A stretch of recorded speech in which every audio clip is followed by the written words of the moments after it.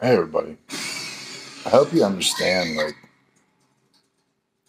when you're with God, you'll never give up on God. You'll never give up on yourself. People, yeah, that's simple because the Bible tells us not to conform to the human ways, but never God and yourself. I hope this makes sense about what I said today because it's really that simple. Mankind is so evil and misled in Satan's trap.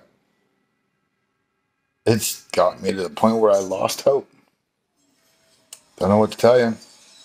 I do my best to help people, but you can lead a horse to water, but you can't make it drink, right? So, until I'm start being shown reasons to like re-inspire my hope in humanity, it's not going to be there. It's all I see everywhere, every single place I go, every single thing I see on TV, music, TV shows, news, the government, courts, the cops. It's satanic.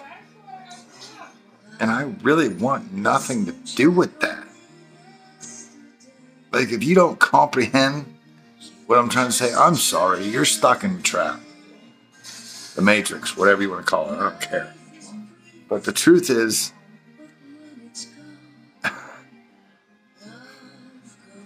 God's guiding me away from everybody. Yeah, I'm still going to give help because, look, with this social media that they created, I don't have to be around people. I can really go do what God showed me to do and do it all on these platforms. So, you reap what you sow, people. I don't know what to tell you because all I know is that when I meditate to connect my higher self to God, God gives me direction, and no man or woman will misguide me. Have a blessed night.